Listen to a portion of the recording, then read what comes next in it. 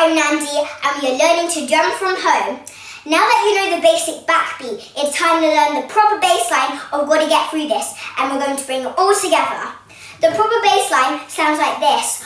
1 and 2 and 3 and 4 and 1 and 2 and 3 and 4 and 1 and 2 and 3 and 4 and 1 and 2 and 3 and 4 and...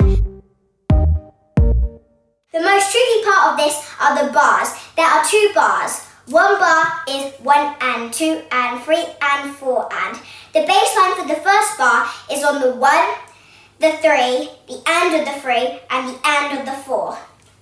1 and 2 and 3 and 4 and. 1 and 2 and 3 and 4 and. The second bar is on the 1, the and of the 3 and the and of the 4. 1 and 2 and 3 and 4 and 1 and 2 and 3 and 4 and. If you bring those bars all together, it sounds like this.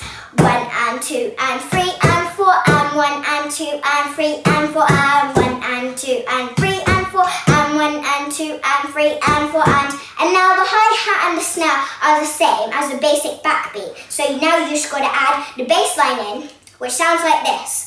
1 and 2 and 3 and 4 and 1 and 2 and 3 and 4 and 1 and 2 3 and 4 and 1 and 2 and 3 and 4 and 1 and 2 3 and 4 and 1 and 2 and 3 and 4 and 1 and 2 3 and 4 and 1 and 2 and 3 and 4 and. Now, once you're ready and you feel confident about this beat, you can change it to the full tempo, which sounds like this. 1 and 2 and 3 and 4 and 1 and 2 and 3 and 4 and 1 and 2 3 and 4 and 1 and 2 and 3 and 4 and 1 and 2 and 3 and 4 and 1 and 2 and 3 and 4 and 2 and 3 and 4 and 1 and 2 and 3 and 4 and. Don't worry if it seems a bit tricky, because it is. Break down each part and keep practicing. Filming yourself is a great way to check your technique.